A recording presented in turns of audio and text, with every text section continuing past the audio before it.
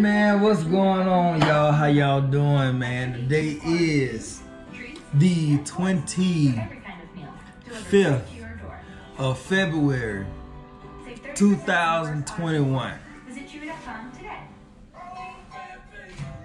Alright, today I had a little bit of, hold on, let me put this thing on music. Matter of fact, I'm gonna turn it off. Alright, so today, like I said, is the 25th of February 2021.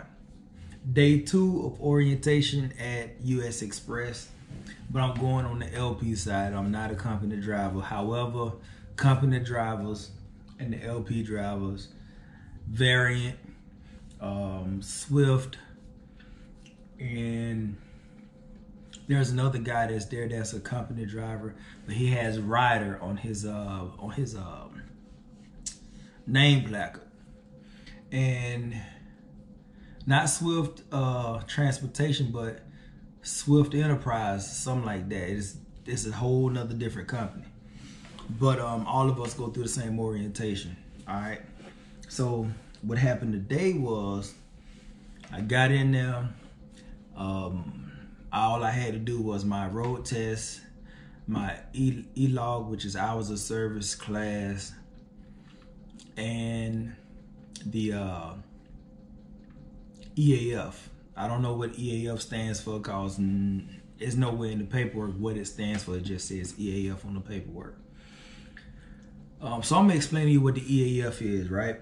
The EAF is a test to test your muscles within your neck and your back, your arms, your leg.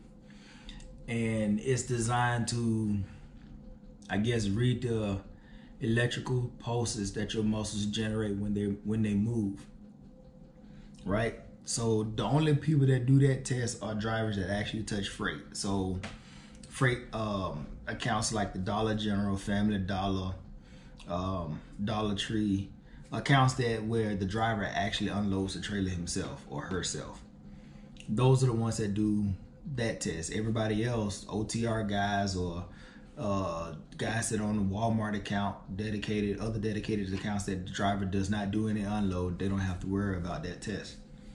That test is done in case we injure ourselves. If we do injure ourselves, we'll do that same test again, and they'll compare the second test from the first test and determine what steps do I need to take in order to recover as fast as possible. So that's why they do that test. I know you see all this gut right here, man. But what we do is so I did that today, and then I did my hours of service. Hours of service is a 4-hour class. It's a 4-hour class on how to use US Xpress's e-logs. US Xpress made their own software for their e-logs. So the e-logs, it's the at the end of the day, the functions are the same, but at the same time, it's totally different.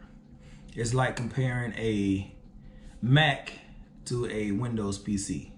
At the end of the day, they both do the same thing, but how you get to the same point is totally different. You see what I'm saying?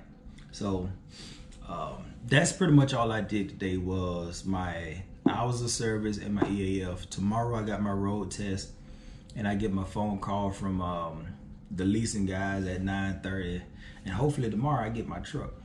We still waiting on the drug test to come back, but you know, I'm gonna pass that. I don't do no drugs, so I'm good on that.